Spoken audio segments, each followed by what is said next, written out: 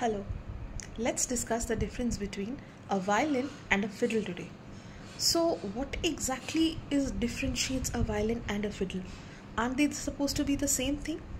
Well, it turns out they are the same thing.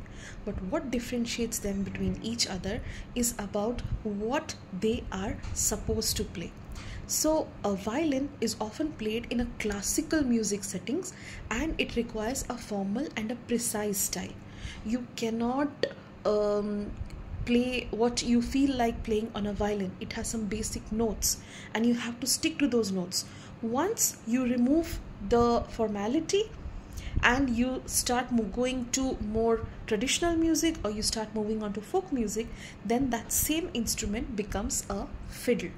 So that's what it is. A violin is played in a classical music settings and requires a formal and precise playing style, but a fiddle is associated with folk, country, and typically bluegrass music styles. That is difference number one. Now, what is the second difference? That is about repertoire.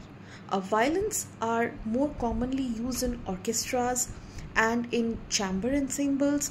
Like, they are performed by classical compositions written by Mozart and Beethoven and all the legendary composers. Fiddles are, on the other hand, they are prevalent in folk music traditions like Celtic, Appalachian and Irish music.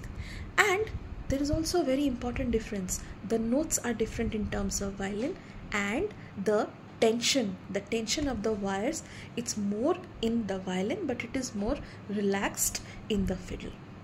Let's move on to more differences. Please subscribe to our channel. Thank you.